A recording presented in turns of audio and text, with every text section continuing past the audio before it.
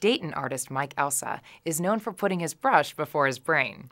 His method of painting is as unique as his canvas of rusted sheet metal.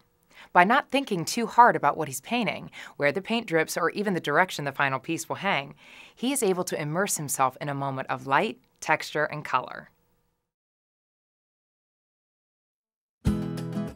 I grew up in a small town north of here in Botkins, Ohio, and we didn't have art. I played sports, baseball, basketball. I always enjoyed art, but we didn't have any classes or no formal training. I went to school at Ohio University, journalism major, and had no formal training. Then I sold health insurance to schools and corporations. I was introduced to art by Roger Sayre. He was a well-known artist. I bought some of his art back in the 80s and met Roger. He painted on steel. Got to know Roger and took a space at the Front Street warehouses where I became his studio assistant for 3 or 4 years. And I would go out on the road and take a load of steel in the back of my truck and paint it wherever I might be, in the patina of the ocean spray or the desert or sun, rain, all added to the steel.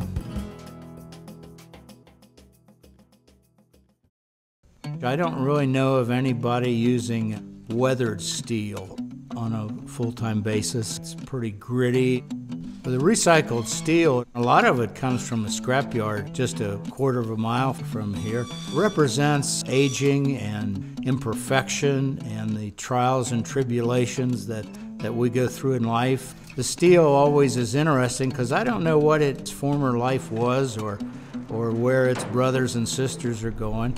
And it's interesting, there's a lot of textures, imperfections, and different imagery that comes out of the steel. It also represents strength and durability. Some of my work you could stand on. I'm not sure that's much of a selling point.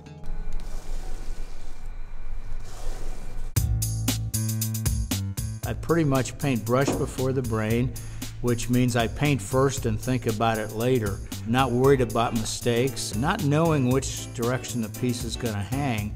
So I'm just enjoying the moment, being in the moment, and getting into whatever textures and colors I might be using that day.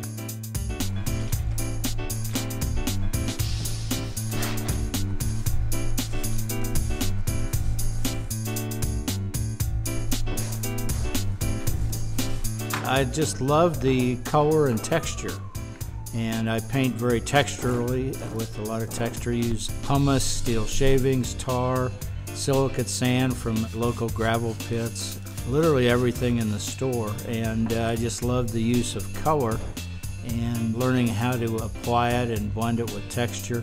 I paint acrylic on steel, and then I finish it off with an oil, which stops the oxidation. I paint so fast, so I'm painting on 20, 30 pieces at one time.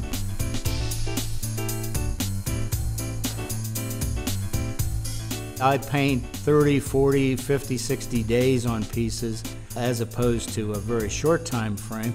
So I get different looks, different moods, different light, and it will come to you if you just let it be, if you don't try to push it. But so I paint real thin, almost watercolor-like, and so there's a lot of luminosity, depth down in the painting and in the steel. Kind of represents life and the different places and trials we've been exposed to. I think that's the biggest skill an abstract artist has, is knowing when to quit. And I think I get about 1 out of 15 that are really good, and I seem to know on those. The rest of them, it seems like I'm continually painting on them. If you don't worry about finishing it out and you just enjoy the moment, then it's not so critical to try to decide that. I do classes, and they're called Brush Before the Brain, and you paint first, you think about it later, and there's no mistakes. I also have a charity side of things. I enjoy being able to donate to charities and have them either through a class or the artwork add value that way. So I'll probably do more charitable work. Well, I'm painting big pieces, 10-footers, triplicates, that size, and I'm going organic. where I don't use as much paint and I use more of the elements of nature and texture.